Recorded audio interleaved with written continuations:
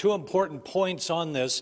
The length of time on this investigation is unknown, and as Dave was talking about the cost up in Flint, that's still a big question about this investigation. The Attorney General says it will not be a blank check, but he also must get funding from the state legislature, and that's a process he's just starting right now here in Lansing. State investigative team will be 9 full-time investigators, retired feds, state police, even 2 retired Detroit police investigators.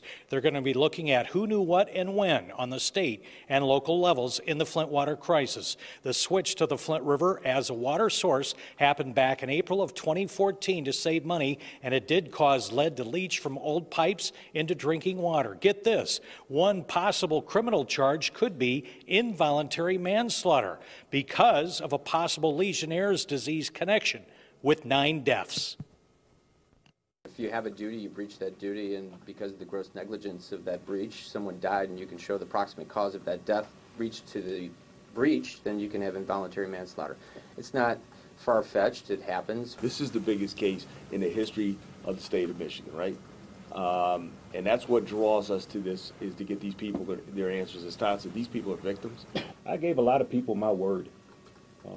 I told them, if you don't believe in the system, you don't believe in state government, that's fine. Believe in me. Give me a chance.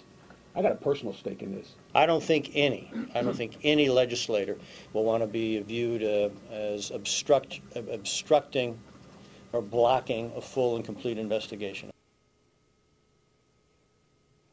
Now, not everybody here believes that this investigation is needed, because there is one underway with the feds and also a state task force that was appointed by Governor Rick Snyder. We're going to have more on that for you next hour at 5.